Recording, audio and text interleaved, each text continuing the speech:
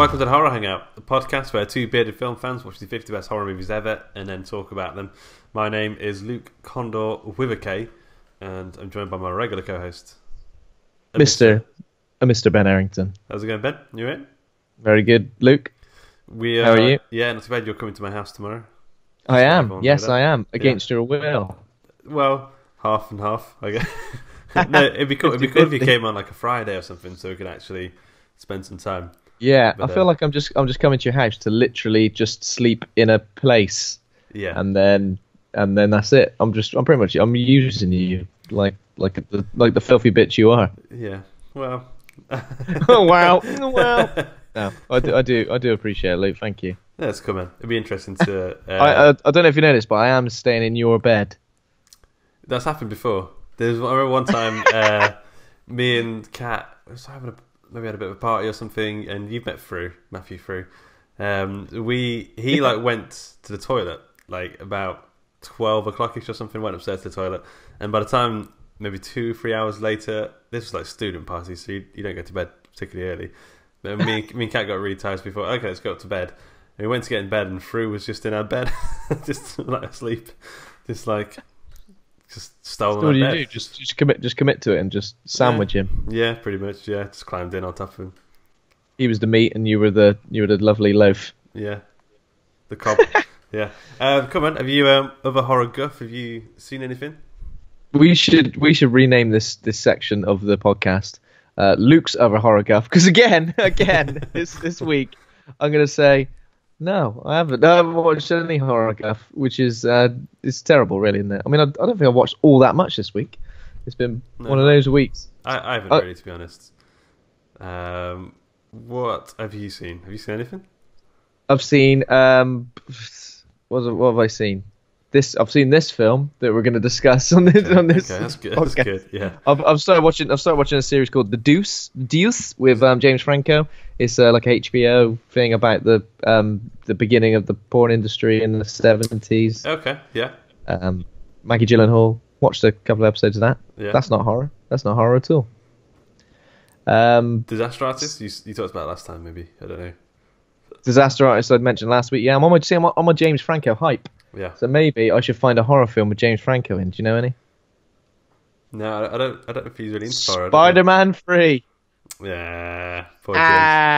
I love Spider-Man 3. It's not as bad as people say. I don't think. I think it gets a bad rap. Yeah. I think it's pretty damn awesome. Yeah. And I'm going to go out on a limb and say that. But Venom's done a bit naff. But yeah. What have you watched this week, Mr. Condor? So yesterday I was a bit ill. We stuck on Gremlins. The number one on Amazon Prime, and I was a bit ill, so we stuck on Gremlins. Oh, please stick on Gremlins while I'm ill. Someone come over and give you.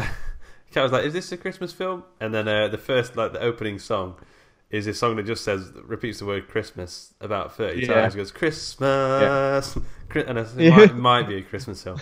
But I actually fell asleep about halfway through, but not because it's a bad film, because it's like such a sort of comfortable film. It's like the film you kind of used to stick on as a kid. It's basically just like chicken soup for the soul. Yeah. And I woke up when they were in the cinema, like they're all watching the film, and they're all singing "I-Ho," the Snow White and Seven Dwarfs song. Oh yeah, I love Gremlins. I haven't seen it for years. Yeah. I didn't realize. I forgot how kind of brutal it was.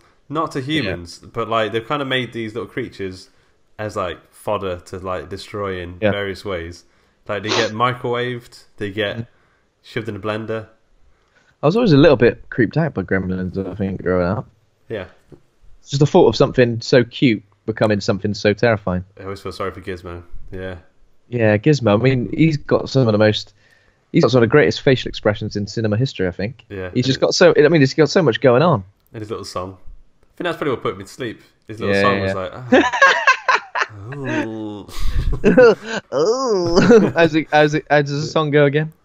It's like, but it's a little bit wobbly. Oh, sorry, I got the dog going. Oh, you're right. It's made me fall asleep. Little nap. I fell asleep. And then what else did I watch? So I'm having a bit of a Cronenbergian Christmas, so I watched The Brood. I've never seen it before. Have you seen The Brood before? No. It's like if I think of like the word Cronenbergian, this is it. This is like full on, because it's weird, like really quite strange. Just the way the characters talk and the whole. They've got a thing called psychoplasmic therapy or something like that. I was like, is that a real thing? For a long period of film, and then I found out it can't be real because what it kind of turns into at the end is unbelievable. Like, it's so sort of gross. But was his late 70s? Yeah. And Oliver Reed. He's really good in it. I was like, that's that dude from Gladiator. Fucking love that dude, and he was good. Of all the things. But it is a bit like there's a bit of a Don't Look Now sort of vibe in places, but it goes a different way with it. It's good. It's like I said, it's this quiet, like it makes you feel a bit disturbed. Yeah, it's good. I recommend it. Yeah, cool. I think with my thing is that when I think of a horror film to watch, initially my initial thought is, oh no, what if it's on the list? I don't want to watch it like early in the list. Me too. Yeah, and then I have to watch it again, especially if I don't enjoy it, just for the podcast. I think that's why it's almost like subconsciously sort of avoiding horror, but I think I should delve into some more, because there's absolutely, obviously, the list is, we're getting to a point in the list now where it's just pretty much stone cold classics. Yeah.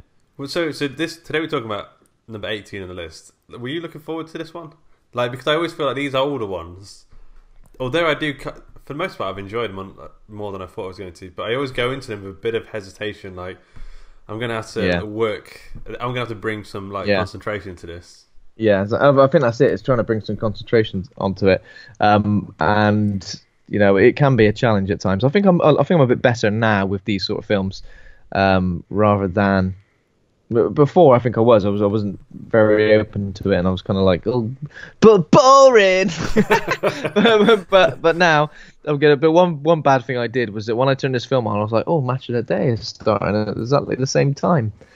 I can multitask because it's a silent film, so I can multitask and I can watch both. I can't do that.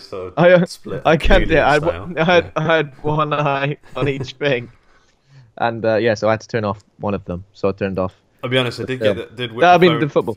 I did whip the phone out a couple of times for this, just because. I mean, it's not exactly the Raid. Do you know what I mean in terms of pace?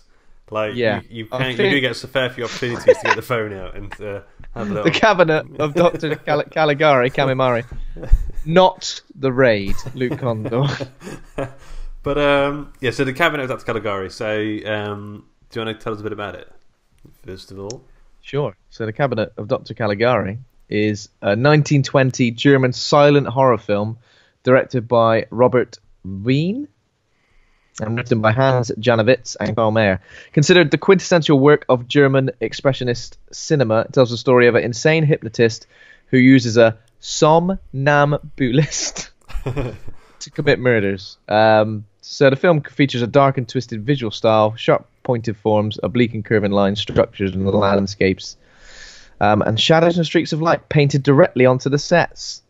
What And version of this did you watch? Because I watched a version that was like remastered with various sort of colour treatments and stuff. From... Well, yeah, that confused me because I watched this version of this on Amazon Prime, and it was completely in black and white. But then I was looking at some screenshots, and there's like some like blue versions, some like yellow versions. Yeah, I had some versions with colour. How was the soundtrack for you as well? Well, there's no audio. I mean, there was audio. There was like music, but I mean, Yeah. So obviously, there's no actual audio from the actual film itself. But in terms of soundtrack, I wonder when it was recorded. I need to probably look a little bit into that. Why? What's on your mind? It was like prog rock. It was like Rush in places. Really? It was like... Oh, right. See, no, this one wasn't. This was, silent film music. Like, it's kind of what you'd expect. Like, Kat was listening. I had the sort of laptop sort of facing away from Kat. I was watching it, and she was like, "Are you still on the intro menu?"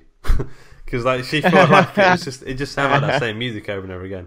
Yeah. But the music mine was like really ominous, droning, like really that's strange, like really strange, like to the point where I was just like, don't like it. And then other times it was just like shredding. It was just like guitars wailing and screeching, and just like loads of mental stuff going on. It sounds like was we watched slightly different versions, so it'd be interesting to see what we made of it. Yeah. But I liked it. If anything, it wasn't like for me. It made the process a little bit more interesting because also I felt like the music could direct, because sometimes I was drifting away of it, especially when obviously someone's talking and you're waiting for a few seconds for the text to come up on the screen. Yeah. Saying what they're saying. Yeah. And when that's happening, you do kind of drift away a little bit. Do you know what I mean? You're like, oh right, okay, just gotta wait a few seconds to finish talking. What they'll do, they'll say the sentence, and I think people used to read slower back then or something, because the sentence is on the screen for about a minute. 10 minutes. I know. And you would have done like in like half a second. Like I'm read 140 characters every half a second on Twitter.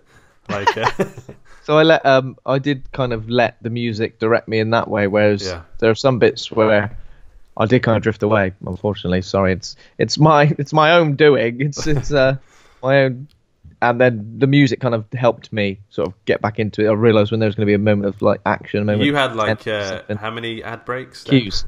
You had like about 30 ad breaks in the just looking around to match your date and then back, little break. Exactly. I was just staring at the wall at one point.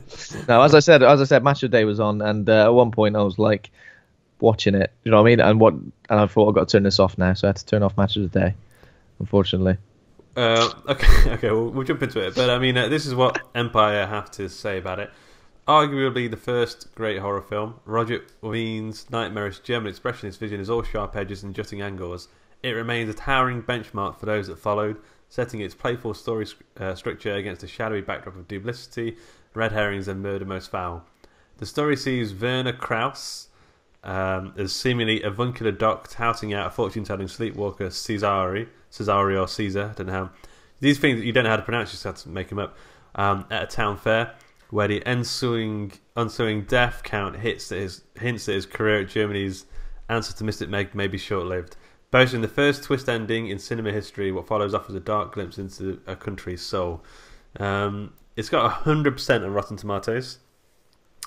On a little consensus thing on Rotten Tomatoes, it says... Wait, what? Yeah. It's got 100%. Oh, well, what a bunch of squares. I do kind of feel like it's one of those films where if you say, yeah, it's not that good, it's alright, like, you're instantly discredited because it's, what? But this is all about German dictatorship and authoritarianism. Like, people, like, have looked so much into it and it's got such, like, a revered status. Or it's just, a website error. I don't know. But it's got 8.1 out of 10 on IMDb. Are you telling me that's better than Fast and Furious? I don't think so, man. I'm joking. I hate Fast and Furious. Yeah, 100%. I don't know. 100%. It's obviously, the main score from Rotten Tomatoes comes from critics, right? Yeah, I don't know what the user critic is. I think the user one was still like 81%, so still pretty high, but not. To be fair, like critics are going to be more like, Well, I think even the user score is going to be... People aren't going to be like whopping through Netflix and go, oh, what's this? Do you know what I mean? Like, only people who are going to be interested in this. Pretty much like film fans. Yeah.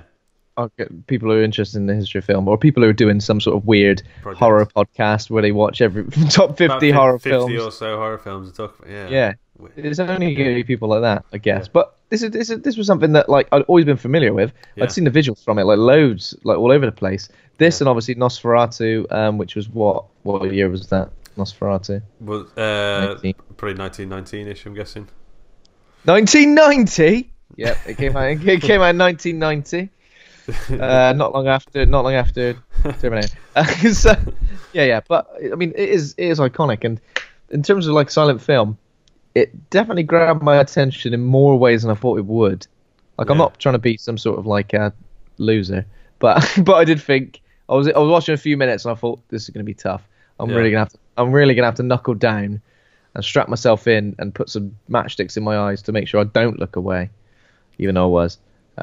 Yeah, I know, because I watched it up. I was supposed to stick this on earlier in the day, and I didn't. I think I was going to put Gremlins on, and then it was a little bit later in the day, and I was like, just stick it on, and then like see, which puts that's the hardest thing is sticking it on and then sort of seeing once the ball's rolling, it's easy to sort of watch it from there. But once I started watching it, it's surprisingly watchable. I was kind of surprised by how easy it is to. I mean, it's very easy to follow, but how easy it is to just look at the little weird visuals. Yeah. weird little character. Like they say, expressionist cinema, but I don't think that they realise sort of how expressionist the faces are. Because they have to like overact everything to get the point across. Ridiculous. Oh, I'm so happy, and they go like this to the camera. But yeah, man. yeah.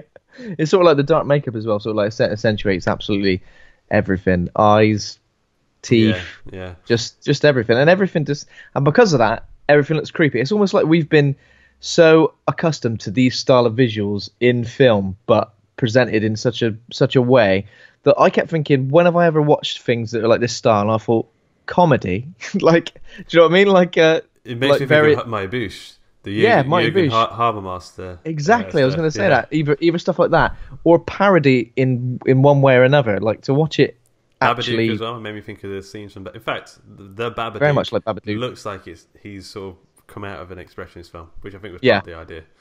But exactly. So we asked the Facebook group. Johan Chipoll says, seen it after almost a century. It is still moody and influential. The German Expressionism allowed for the works of Lynch and Burton to exist, and it still works in my eyes.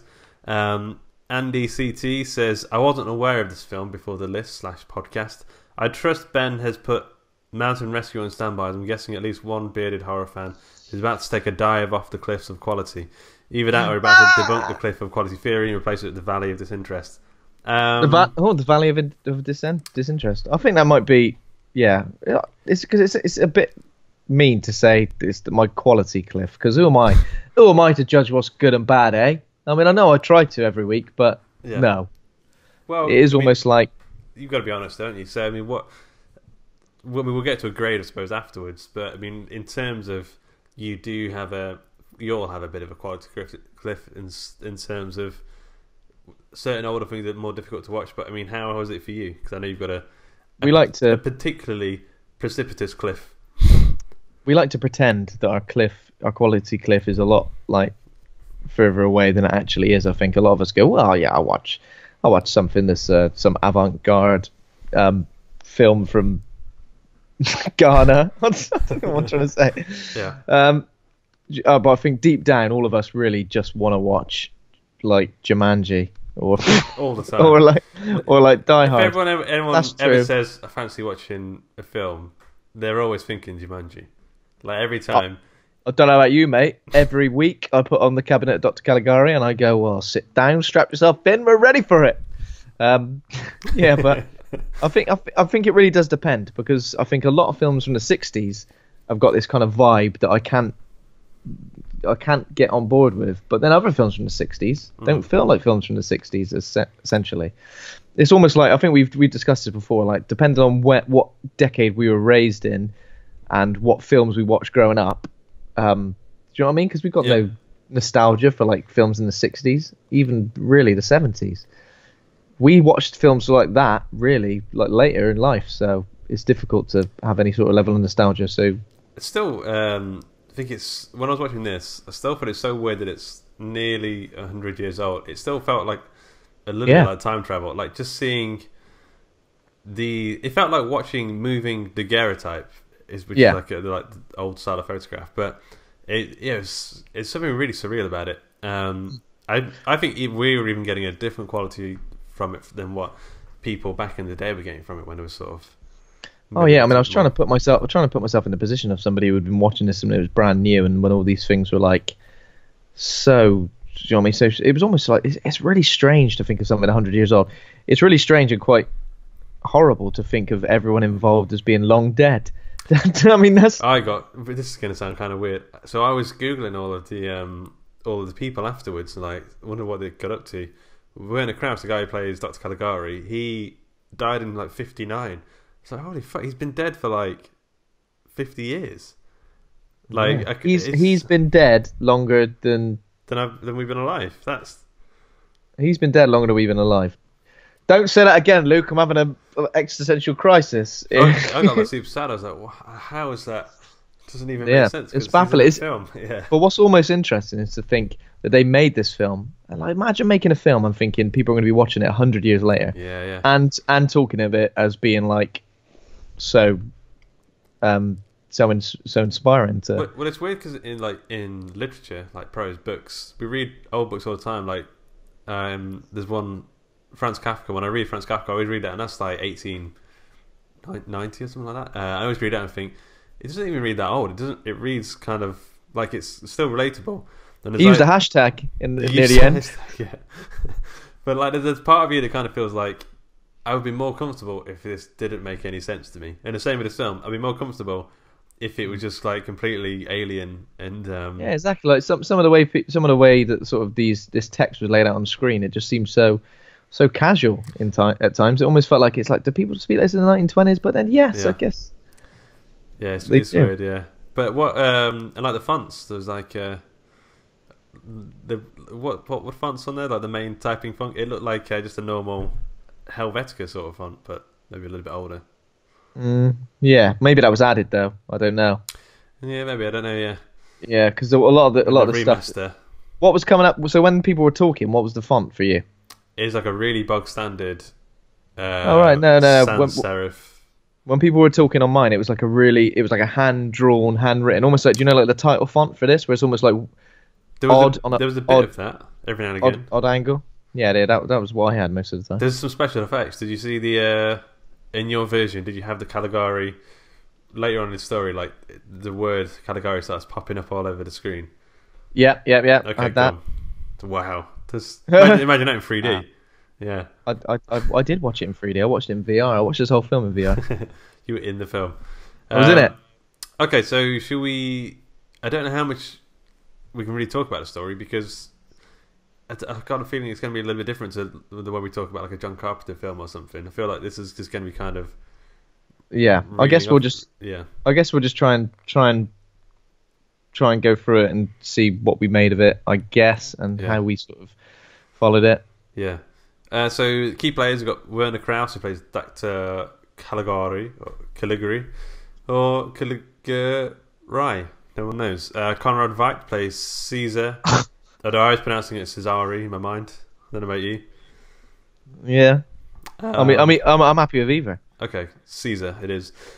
Friedrich Fair plays Francis. Yeah. Is he the main guy? I think he is. And then Lil Dagover plays Jane Austen. She's in it a bit, don't worry too much. Like Lil Dagover, that is a modern day rapper's name. It is Lil Dagover. Okay, Lil Dagover. Okay, so how did it start? So we've got a bit of a. It starts with Francis is on a bench. He's sat next to a guy with massive eyes. He looks like the guy who's in Nosferatu or. No, I recognise his face. He looks like a guy who's just constantly shocked about something. Mate, have you had some bad news? Yeah. Oh, don't ask, mate. Mortgage gone up. Well, he says like something like, "There's ghosts everywhere" or something, and then Francis is like, "Yeah, whatever." You're to be fair, if there's ghosts everywhere, your eyes would be like that as well. Yeah. He's like, "All right, listen up, dude. I've got a story to tell you." And then we kind of. I would say so. He says his fiancée is walking around, and she looks kind of like spooked as well. And then he goes, "This is my fiancée. Shit got real bad. Let me tell you about it." Shit got real bad, and now she's just left walking around in her nightie. And then he bursts into like an 80s funky rap, Freshman's Bel Air style song. I was surprised by this in a silent film, a Freshman's Bel Air style rap. Yeah. It's the same thing. Yeah. So then we jump back to there's like a little town. What's it called? Holstonwell or something like that. Holstonwall. So Francis and he's got a mate called Alan. They both fancy this woman. It's weird that he's got a mate called Alan, isn't it? Yeah. Big Al. Oh, Big hi, Al. Alan. Yeah, he did. My friend Alan. It seems. Is he not my friend? Alan? Mate Gary. Yeah. Alan. Yeah. So obviously the town is like just this weird. The set design is amazing. Well, obviously it's mainly like, I'm assuming, like paintings and stuff. Loads of weird angled lines and stuff and shadows and. Yeah, I mean, it's pretty creepy. It's like a charcoal drawing. Yeah, it's like an abstract painting sort of come to life. Well, not really come to life, but yeah, there's some bits where like the chairs. There's like a super high chair for some reason, and like the doors are like triangle. There's like things.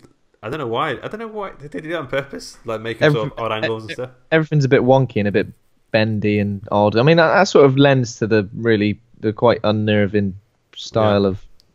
The unnerving sort of sense of dread you got running through the The film. So Francis and Alan, they both fancy this woman, and they're like, look, we'll both go after her.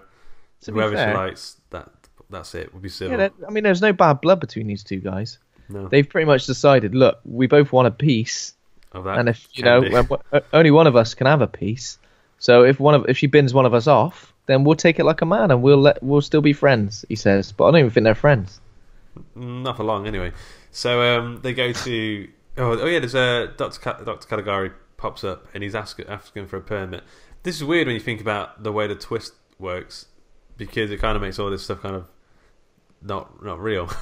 But so Dr. Caligari, he needs a permit, and it's kind of thing, if you were like kind of making this up in your mind, why would you make up him getting a permit? It's like the most boring detail. But well, there was a bit where Dr. Caligari had to do his taxes, and it took a while, but he stuck to it, and it took a few hours, but he did it.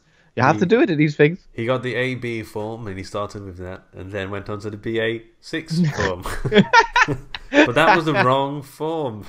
Oh no, oh fiddlesticks. Yeah. He had to go and get a new form to fill out again, in capital letters, in black ink only. Yeah. So Dr. Caligari, he's there's like a traveling show, circus type of deal, sort of thing, rocking up in the little town. There's loads of people there. Again, it looks so weird because it looks like it's like just a photograph that's moving, and there's like people moving in and out of it. And the way they sort of do these perspective tricks are just like people going up and down like levels. So it tricks your mind really strange. Dr. Caligari has got a somnambulist, which I always thought just meant sleepwalking. Have you practiced saying that word? Because I really struggle with it. Well, so it's a word I've looked at. I know of this word. I've used it a couple of times. You've used it a couple of times. In what context? Well, I think when I was at uni, I used to, because I was like, I always thought I had like a really like shitty, the word that means you know a lot of words. Yeah. So I used to do like a word a day, and I'd get like a new word a day, and I'd write it on the wall and what it meant. And somnambulism was one of them. But it's one of those ones where I kind of forgot it for a long time until I saw this. So hey guys, check this out. Somnambulist, yeah, okay? Judge me on that, alright? Those words are funny because they never really came up in any conversation ever. No, I wasn't even sure what it was. Until now. Until now. Yes, wonderful. I'll finally get a chance to use it. But even now, like when it came up, I was like, that's not what I understand somnambulism to be. Because it's just a dude who is like always asleep. Like Dr. Caligari is like, look, guys, come and see this strange lazy guy. bastard. I know, yeah. He's been asleep for 25 years. He's about to wake up, and then this somnambulist wakes up. It's called Cesare, whatever. It looks like kind of a Tim Burton-esque sort of. I imagine Johnny Depp would play him. Yeah, someone out of Corpse Bride. To be fair, if you wake up after 25 years, you'd be, well, what the fuck is going on? But he seems to just wake up and go, well, hello. Also, and then he goes, asks Cesare a question, and he'll tell you when you'll die or something. Like, but basically, they say ask it any question. Oh, but for some reason, dude, was it Alan or was it Francis? It was Alan, wasn't it? Big bad Alan. Yeah. For some reason, Alan goes, how long will I live? It's like, of all the questions you're going to ask it, what's the lottery numbers this week then, Cesare? Come on then, sort me out. Or he can ask the girl, like, what should I say to, like, win her heart? Like, what pickup line? What pickup line should he use? And he go, ooh, does this touch? Get her to touch a little bit of your jumper, and then say, does that feel like boyfriend material to you? Oh, yeah, it's really good. That is. Thanks, somnambulist man. Yeah. But anyway, so he asks the somnambulist, Caesar, when will I die? And he goes, you haven't got long left. I'm afraid you will die by dawn. He doesn't say it like that. He just he goes, you'll die by dawn, you mug. Got it, have it. Yeah. So he's like doing this, like calling it, like giving him the finger and stuff. And then it cuts to the text and goes, well, I'm sorry, my friend, you will die by dawn. Yeah, it's like. You will die by dawn. So the next morning, Alan's dead. Well, later that night, isn't it? Is it later that night? Okay. Yeah, later that night. You see. So a figure breaks into Alan's home and stabs him to death in his bed, but he kind of like just sees a shadow on the wall. Then he's like, "What the hell is that? Yeah, it's a shadow on the wall," and then he's dead. Yeah. stabbed to death by shadow. a shadow. Yeah. So the next day, Francis, from here on out, Francis wears the same like face, like constantly shocked, looking around, doing this kind of like floppy head thing. Yeah, he's like really acting the role. Most of them are. I actually quite like just watching Dr. Caligari. He's got like a, I don't know, he's got a Mad Eye Moody sort of thing going on. Like he's got like painted on wrinkles and stuff. Yeah, they just look like he's like. It's like they couldn't get a makeup artist in, so they just got in like just some nut with a Sharpie. With a Sharpie. Yeah. So what happens there? So Francis and his crew, he rounds up a little crew. He's got like Jane and her father, and they obtain police authorization to investigate the somnambulism. And they find this dude who's like a bit of an odd dude. He kind of looks a little bit like Angelos Epifimou from Shooting Stars. Do you remember that? And the guy's just like in the possession of a knife. He gets caught trying to murder some woman. Yeah. And then the police and everyone they question him, and he goes like, "Well, I was trying to kill that woman, but I was only doing it because there was other deaths happening, so I thought I'd take advantage of the situation." In that scene where they're talking to him, interrogating him, whatever, like one of the policemen is like holding a knife, looking at it, doing this, like shaking up and down. There's about 11 other policemen, and they're just nodding really vigorously, and they just don't stop nodding until the scene. There's a lot of like in your version, every single cut for me was like a dilating sort of iris sort of thing. Yeah. I had that as well. And I kept thinking that was poignant. It was like zooming in on the right person at the right time, but then I felt like it just kept happening at random times in random places. Someone had like just went too crazy with it. I would have liked some normal cuts. Maybe they couldn't do that. I don't know. Yeah, maybe someone would have realised that learn how to do this. Do it every cut. So what happens now? So Francis goes to spy on Dr. Caligari. And he spots Caesar in his little coffin box thing. Yeah. And in a sense, so this is when like I've seen this scene before, where Caesar sneaks into Jane's bedroom. Because I remember at music college, they gave us that scene, and we had to put our own score to it. Very nice. It's quite a nice little thing. What did you do? Level 42 style slap bass? I really can't remember. I think I just did some little piano jams and stuff. I have no idea. I can't remember. I don't know. That's not funny, but I like how you said it. I was about 16 or something. It's a long time ago. Piano jabs. But yeah, so he goes in. Caesar sort of goes in super creepy now. He's got like a creepy black face. That sounds pretty racist. He does a little bit of creepy blackface, you should never do that. Never do creepy blackface. He there's like a struggle. He gets Jane, takes her outside onto the rooftops. The rooftops, I think that's maybe my favourite visual. Cause the way they're sort of angled is so incredibly odd. I don't understand how he's like walking up them and disappearing behind one. Doesn't really make any sense. It was a bit strange, but What was he wearing as well as Cesare? What would you say, a leotard? Like a parkour sort of ninja suit. Ninja suit, yeah. Because you'd be like, if he's been asleep in that for 25 years, I mean, maybe he wasn't wearing anything. Maybe that was his skin.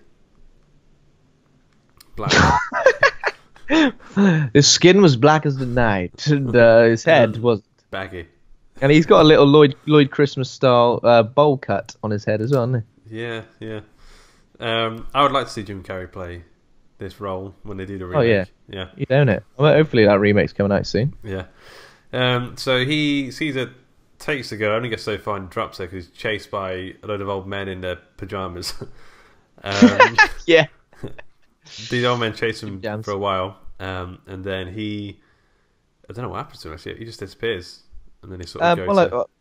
I think that he collapses and dies, doesn't he, Cesare? Doesn't last long. Well, he's been asleep. Yeah, it's a long time. He's been asleep, and then he's getting up, and he's doing all these physical exercise. Got excited, and he's running about. He got excited. His heart's usually in sleeping state. He's not used to all this, so he has a heart attack and dies probably. Yeah. So then I think Francis So what did they do here? They go to Francis says, "Come, it can't be Dr. Caligari because I saw Caesar napping in the coffin." Yeah. But then they see it's a dummy, and it's quite obviously like this ludicrous dummy. It's just a dummy that he's gone and got from Top Man and and just slung it in there. To be fair, what he was wearing, you'd probably see in Top Man, and someone would pay top dollar for it. Yeah, he did look a bit like a model. Yeah, he looked like a singer from a Manchester era band, but on the more gothic side of it. Yeah, You know what I mean? Yeah. Like it was like a cross between The Cure and like Stone Roses. Yeah, exactly. So while they're like looking at the dummy, going, "This isn't the real thing. This is the dummy." Dr. Caligari runs away. They chase him. And then Francis sees him go into the asylum. He just escapes and then goes into the entrance of an insane asylum. Yeah. Right. Okay. So and then Francis goes in and says, "Look, you need to help me find Dr. Caligari." They say, "No, there's no one here by that name," or something, or they say that's the name of the. I don't know if this really makes sense. That makes sense. But anyway, Dr. Caligari is basically the asylum director. He's like the person in charge of the asylum. So they go up to his office, start looking for his paper. We get a bit of a flashback scene here. He is obsessed with this other doctor called Dr. Caligari, who got a somnambulist to commit these murders for him. This is the thing. Where'd you get a somnambulist? I could really do with getting a somnambulist to commit some murders. I'll just go down the local somnambulist dealership and find. I don't really know what is it like. He just needs a sleeping guy. I need a guy who's like always asleep, but then like tells the future when you ask him questions. And will wake up when I want him to go and do a murder. That's all. What's the point? That's all. Those three criteria. Yeah. Well, we've got one person in the history of the world who's ever been like that. Well, I'll take him. I'll take him right now. So it is a little bit. It is a little bit nuts. But so I think he kind of decides that he wants to become Dr. Caligari, so maybe he names himself that.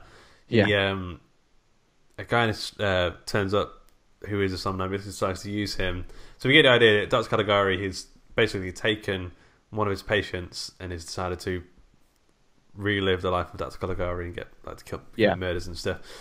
A weird life to want to relive with someone, you know what I mean?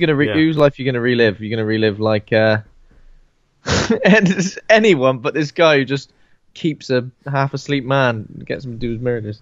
And then there's a bit when he's like walking down a road or something, and he's deciding he's going to be Dr. Caligari. That's when he gets special effects. Like the word Caligari starts popping up all over the screen. I wonder how long that special effect took them to do it. I don't know how they would have done it, but well, all they would have done, mate, they would have loaded up After Effects, Adobe After Effects, popped on a preset, and it was done. You know what I mean? Yeah. No, probably a lot of effort would have gone into that, hand drawn on each cell or whatever. I mean, it was would have been like rotoscoped, I think. Yeah. Okay, so now we're coming towards the end. This is where the shit hits the fan. They kind of confront Dr. Caligari, and he goes, "No, I am Dr. Caligari," and they sort of wrap a straitjacket around him, throw him in this little cell, and then we go back to present day. Is that right? Yeah, and then it kind of comes back to present day, where obviously the film started with Francis on the bench, and then there's a bit of a twist at the end, isn't there, Mr. Quandor? You're trying to remember how it worked. So he saw this guy, this big story, and then you look across, and they're in a big mental asylum from the story, but they're in like the playground part of it, the quad. And there's people walking around. The playground. And then you see Caesar. He's there. He's there knocking about. He's doing something weird with like a. What's he doing? He's holding something like a weird little thing.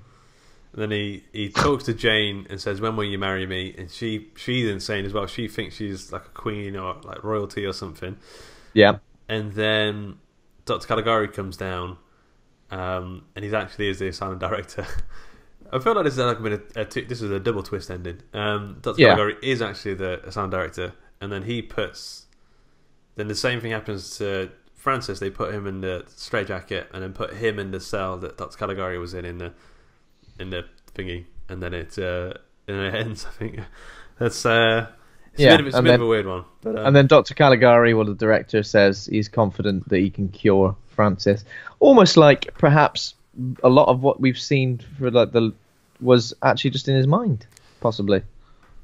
Oh well, I think that's the idea, isn't it? So it was all just in his mind. Yeah. I think so. Guy. Yeah, I mean, it's not the kind of ending you get away with now.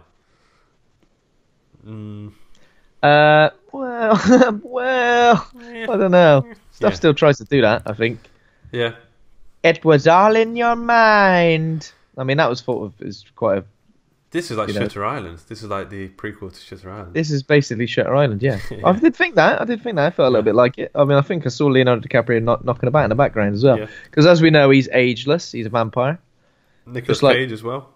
Nicolas Cage. Keanu Reeves is a vampire. Not just because he was in Dracula, but I mean, Keanu Reeves, if you see him, doesn't age, mate. That is true. Okay, so that's it. That's the film. The trivia. Are you ready? Oh, I am definitely ready for some Caligari trivia. Okay, number one. The leading actors, as in Werner Krauss, was paid $30 a day to be on the film. God. That actually sounds quite good. That sounds quite good even like today. Like, yeah. 30 quid a day for... Well, I'll have to go down to the Bureau Exchange, whatever it's called, to get a sort. Yeah, true. It's true. Number two. Years later, after this film came out, we got a sequel in the form of The Indian in the Cupboard, and then third sequel, The Lion, the Witch and the Wardrobe, laying the groundwork for connected cinematic universes now used by Marvel and DC. True or false? What? I'm so confused. If that is false, which I'm thinking it is, that's some strange films to choose. Well, there's it's like all furniture-based films, aren't they? It's the furniture universe. It's the... Oh my god, yeah. I literally made no connection between anything you said. The Indian in the Cupboard. You're like, they're just random words. Well, it could be anything. Just any films. I mean, like the table. It's the IKEA trilogy. It's the IKEA trilogy. That's false, unfortunately, isn't it? But I mean, I'm really upset. Yeah. I'm really upset that it is, because a lot went into that, and it went over my head. So I'm sorry, Luke, for not. I'm sorry, Luke, for not giving it. Not as much went into that as you think. Okay, number three. Werner Krauss, who played the Doctor, was a Nazi. True or false? True. It's true. Yeah, he had to go through a period of denazification after the war, which is kind of weird because what they say the film is about dictatorship, about using some like sleeping people to do your evil bidding, sort of thing. Apparently no one would go to his plays for a long time. No one would go to. He got boycotted for many years, and then eventually. So he went through a process of denazification. I mean, that's just the end of the day for you, mate, isn't it? Yeah, before I go to bed, I have to go through a quick process of like, because I build like a certain Jew hate throughout the day. I need to get it's like a shower. No, I don't mind Jews, but I don't really know any.